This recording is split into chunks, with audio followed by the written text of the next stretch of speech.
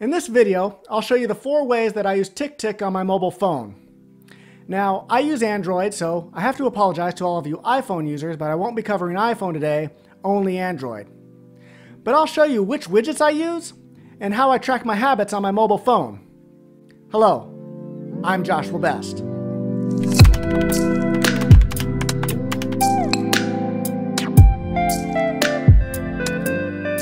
Alright, so the first way and primary way that I use TickTick on my phone is right here on the home screen.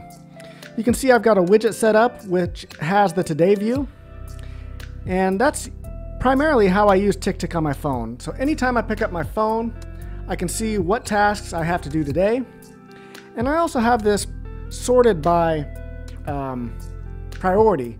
Just in case I'm using priorities, I can mark something as a high priority and it'll float towards the top of the list. And if I have something as a lower priority, it'll go towards the bottom of the list, and that way I can quickly see what I have to do today and what's most important that I do today. Also, if I want to see the details of a particular task, I can just click into it and it'll bring up the details, and I can add description, I can add comments, I can change the priority if I want to, all within this widget, and I can back up and it takes me right back to the home screen. I can also mark things as completed right here. So let's say that I've submitted my expenses and I want to mark those as complete, and I can quickly do that right here from the widget. So you might be wondering, how did I set up this widget? Well, let me just go over to a blank home screen and I'll show you. So I'm on Android. I'm not sure exactly how iPhone works, but on Android, you long press on the home screen. That brings up the widgets. TickTick is obviously towards the bottom because it's in alphabetical order. And you can see TickTick gives you a wide array of different widgets to use. So a lot of different ones. The one that I use is the standard one. So I just long press on it, drag it to my home screen, and it presents you with a couple different options that you can choose from. The first one is the list or tag that you want to have visible. So I pick the Today view up towards the top. My sort is by priority. Again, just in case I want to mark something as a higher priority, then it shows up towards the top of the list. I also hide the due date. Since I'm looking at the Today view, all the due dates are going to be today, so that information becomes redundant. I don't need to clutter up my screen with a due date that's all the same. I leave Show Completed as not visible. Again, I don't like to clutter up my screen with certain things. If I want to see the completed tasks, I can just open up the app itself on my phone, or I can bring it up on my PC and look at it. But on my home screen, I only want to see what I have left to do today. And I also leave the Show Details unmarked because, again, I don't want to clutter up my screen. The other thing I do is I mark my opacity as 0%. I like it to be blend in with my background, if you will. Once you notice my background is black, then I just resize this to fill up my screen a little more, and so that way I can see all the tasks that I have. So that's how you set up that widget. The second way that I use TickTick is also a widget, but you might not have noticed it on my home screen here. It's actually the middle icon on my home row.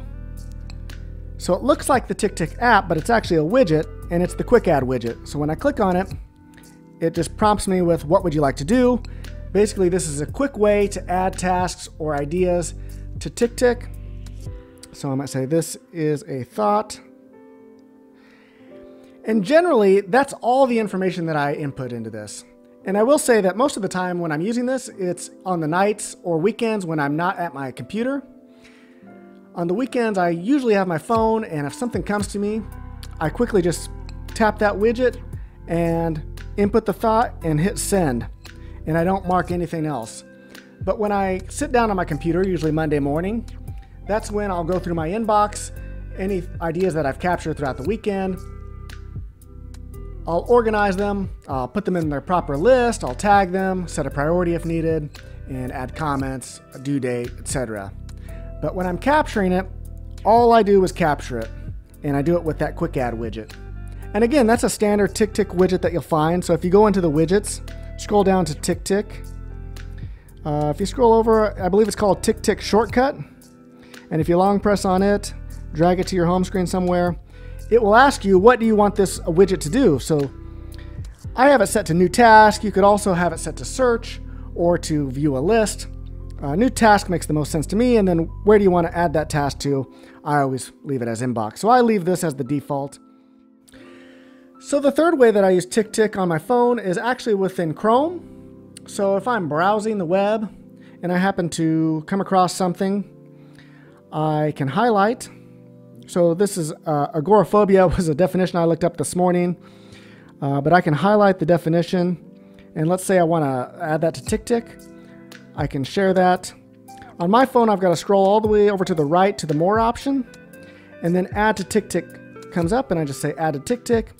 It captures the text that I highlighted and also provides a link to the web page that I was on, and again, it adds it to the inbox. So a lot of times if I'm on Wikipedia or looking up something that I want to capture, I just highlight the text and use that Add to TickTick functionality.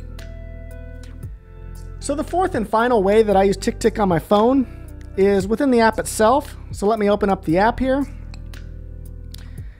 So you can see that down towards the bottom, which TickTick calls a tab bar, I only have tasks and I have habits.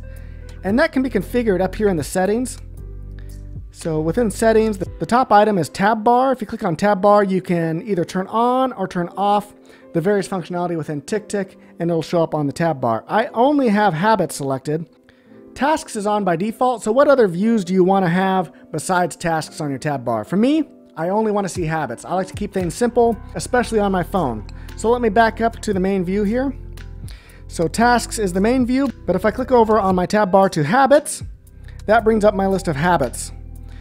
So if I'm logging a habit right now, I would just quickly tap it and say, well, I ate reasonable today. Let me mark that habit as completed. More than likely, I don't mark my habits for today. I mark them for yesterday because, for example, reading. I might set my phone aside for the night and try not to look at it and pick up a book.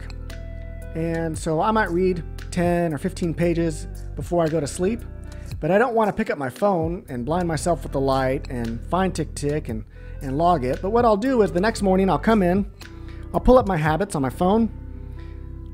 Let's say I want to mark reading.